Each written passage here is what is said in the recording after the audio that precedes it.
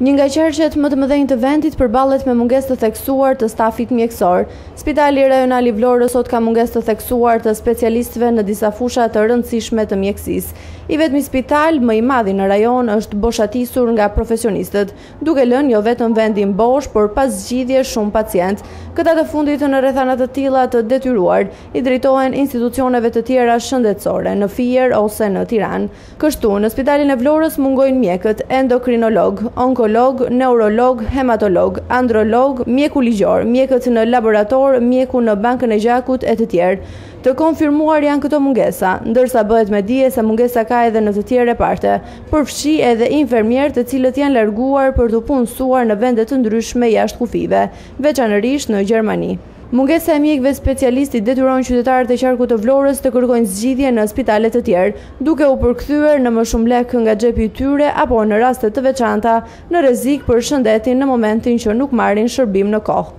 E pranishme në Spitalin Rajonal të Vlorës, Ministre e Shëndetësisë, Ogert Manastirliu, ka konfirmuar mungesën e mjekëve në Spitalin e Vlorës, duke shpjeguar se për këtë arsye, këtij spitali i jepet asistencë nga qendra spitalore universitare. Ka një vakum apo një mungesë mjekësh të krijuar nga mungesa e hapjes specializimeve, por besojmë që brenda vitit tjetër ne do të kemi një plotësim të nevojave me mjek, sepse 300 mjekë të parë specialistë përfundojnë ciklin e specializimeve, por në të njëjtën kohë ne kemi dy programe shumë të rëndësishme, që është programi i bonusit dhe programi i patronazhit. Me programin e patronazhit, Spitali Rajonal i Vlorës është në patronazhin e Spitalit Universitar të Traumës, por dhe të Spitalit Nën Tereza, pra qendrës spitalore universitare, të cilët janë duke ofruar asistencë Spitalit Vlorës për mungesa që ai ka për sa i përket personelit mjekësor. Për shembull, imazheria mbulohet nga Spitali i Traumës dhe është online, pra bëhen imazhe, dërgohen në Tiranë, lexohen dhe vinë në kohë reale për qytetarët në mënyrë që të ndihmohen patjetër për të mos pasur vonesa në shërbim. Dhe nga ana tjetër, përmbyllja e ciklit specializimeve dhe ardhja e specialistëve të rinj në janar të vitit që vjen, plotëson